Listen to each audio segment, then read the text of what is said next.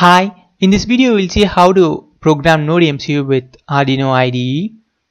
So first we'll see how to install the required software in Arduino IDE.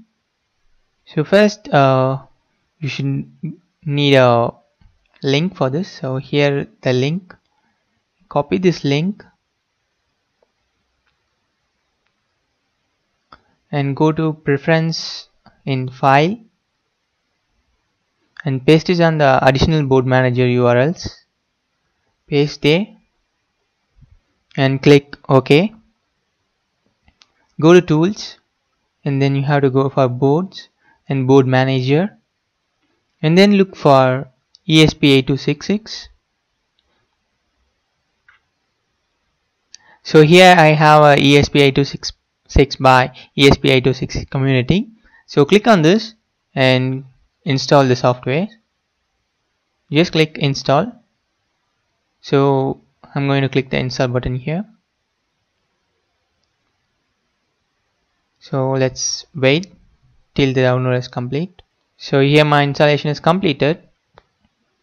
So here my Node MCU, I've connected a LED to the D7 pin of the Node MCU. The positive terminal of the LED is connected to the D7 and the negative is connected to the ground. Let's see how to program for this LED. So I'm going to start with the blink program, that is hello world. So let's see how to program this in Arduino IDE. So open the Arduino IDE.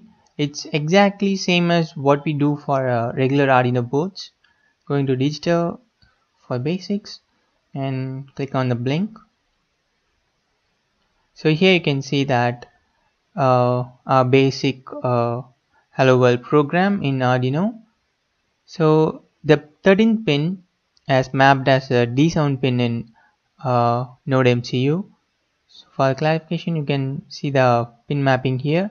So the 13th pin in Arduino IDE will be connected to the D7 pin in Node MCU. Go to tools. I have selected the COM14. So that's the port that I have connected my Node MCU, and I have to change the board as Node MCU 1.0 ESP8266. So I'm going to upload this program. So here our program is uploading to our Node MCU.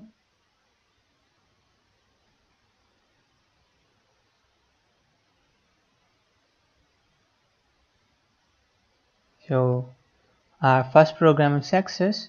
Here you can see on the cam window that our LED is blinking. So thanks for watching and subscribe to this channel to get more tutorials on ESP8266. Thank you.